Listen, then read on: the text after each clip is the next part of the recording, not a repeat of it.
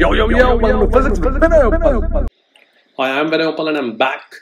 I have noticed that some of you have registered for the crash course on my website vinayopal.com, but not for the Game Changer course. So that's a big mistake. Enroll for the Game Changer course and watch the free lectures. I'm not asking you to buy the course. Just enroll and watch the free lectures of the Game Changer course. They are truly unique with short methods that you may have never encountered, and such short methods that will transform your physics, take your physics to the next level, and have a real impact on your rank on the day of your JEE exam. So just go to the website, enroll for free for the Game Changer course, watch the free lectures, and you'll realize what you've been missing out on.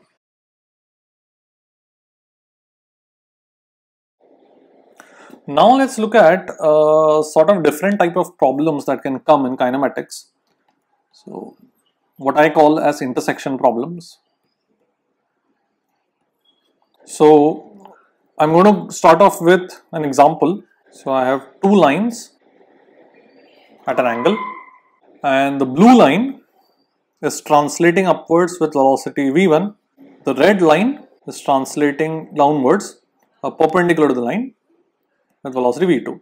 The blue line also has a velocity perpendicular to the line itself. So the question is asking us, find the velocity of the point of intersection.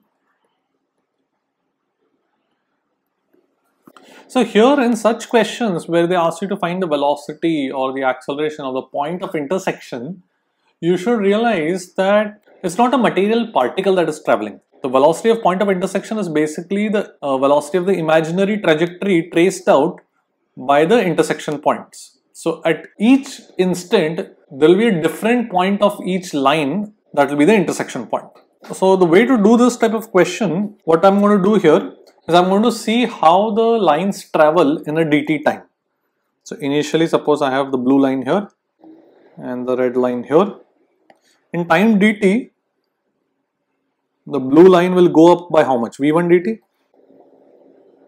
And the red line will travel a distance v2 dt in this manner. So what has happened to the intersection point? The intersection point, which was this green point here, is now. So this is the displacement of the intersection point, the green arrow. Now if I can figure out the displacement of the intersection point, and if I divide by dt, that will give me the velocity of the intersection point. So that's what I'm going to do. The angle between the lines should also be given to us. So let's say that angle is some theta. If I just label these points A, B, C, D, my displacement is AC. AC will be the resultant of these two vectors, the AB vector as well as the AD vector.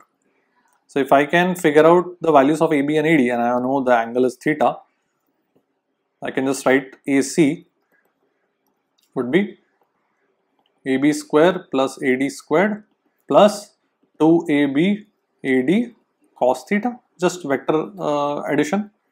And this will be my displacement, let me call it ds.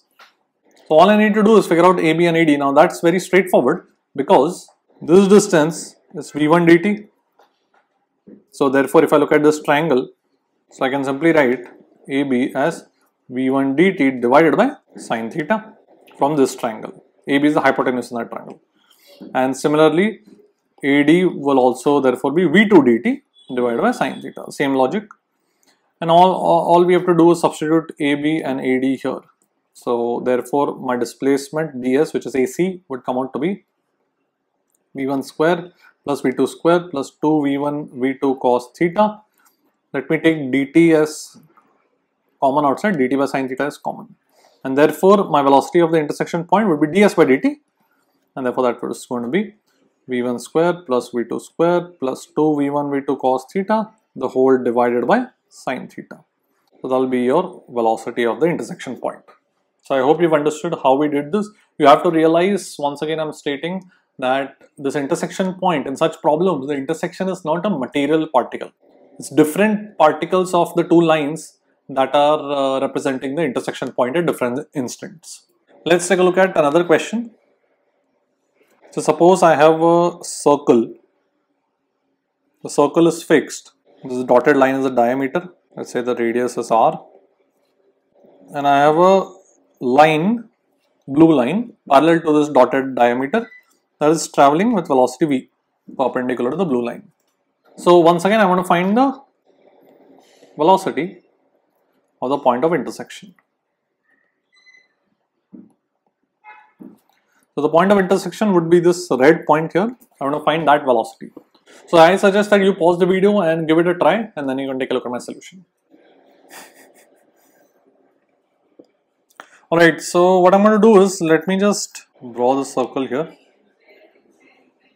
If I just label this distance as x from the center, so I can write dx by dt is v.